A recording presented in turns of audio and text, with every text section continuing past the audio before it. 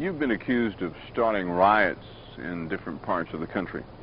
You've been accused of causing black people to rebel in different places. Did you really cause them to do that?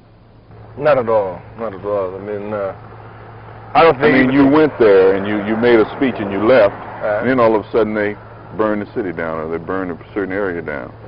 That's objective conditions. That's not Stokely Carmichael. Objective conditions. The objective conditions cause it. For example, if I came to Montgomery today and said, burn, baby, burn, it wouldn't happen. Why do you think that it wouldn't happen? Because the objective conditions today are not the same as they were 10 years ago, 8 years ago, 7 years ago, 6 years ago. In other words, you can do some things here today that you couldn't do 6 or 7 years ago. Precisely, precisely. So it's the objective conditions. 6 or 7 years ago, the contradictions and the oppression was so blatant.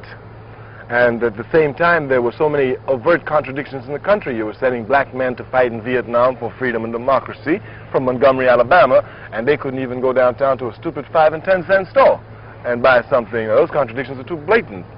Once you show these contradictions out to the people, he said, now what are you going to Vietnam for when you can't burn this thing down before you go to Vietnam? That makes sense. They can begin to understand that. Now, the contradictions, now what the power structure is trying to do is to blur the contradictions. See, like they have some black people on television. They have some black legislators here. They have some black elected officials here. They put a few black people here to make it appear as if things are getting better. They're not as bad as they are. And of course, what happens is in this period, the people just take stock of what's going on. Everybody knows things are not getting better. As a matter of fact, they're getting worse. A lady I just met a few minutes ago from Birmingham told me, she said, son, everything is going up except labor. Okay, but you do, underlying beneath all of this, you do say that there has been some progress. Oh, undeniably so. Black people have made great progress. But all the progress is to black people, not to anybody else. For example, all the progress made here in this city, you're being on television. That's not because white folk in Alabama got nice. That's because of the blood that black people spilled right here on this street. Because as black people began to fight and spill their blood and rebel, the white man knew he had to grant some concessions. As a matter of fact, the strength of black people is reflected right here on George Wallace. George Wallace, some 10 years ago, stood in the state of Alabama doorway, outstretched, and said he would never let a black man come into that school over his dead body. And just in a short period of 10 years, he had to turn his position completely around and come and beg black people to vote for him. And that shows the strength and the power of our people. During the 1960s, there were several things that were synonymous with the name Stokely Carmichael. First, it was the clenched fist. Then it was the words black power.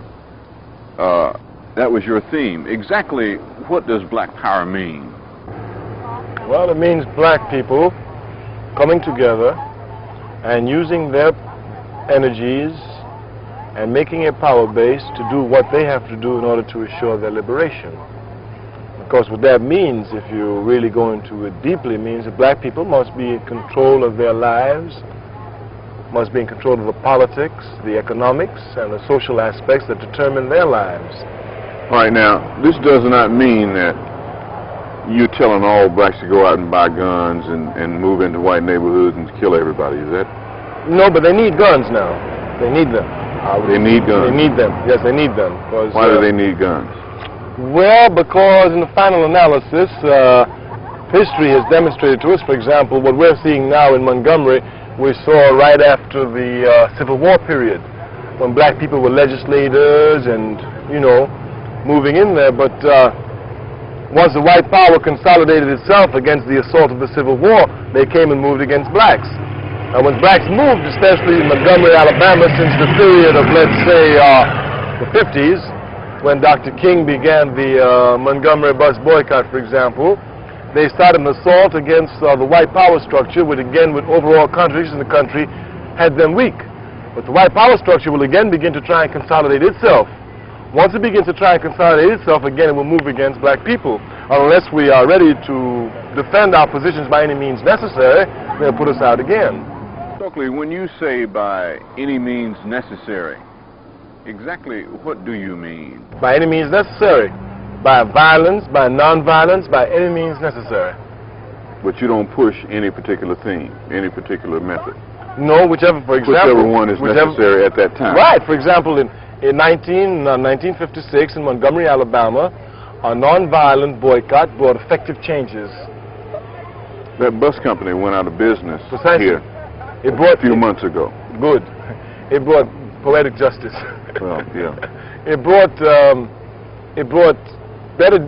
more effective results than would have violent demonstrations at that time. In 1968, violent demonstrations brought better results than would nonviolent demonstrations at that time. So, by any means necessary means, whichever tactic is applicable to bring about the best and most effective results, you use. If a nonviolent demonstration can bring it, use it. If a violent demonstration can bring it, use it. Whatever means necessary.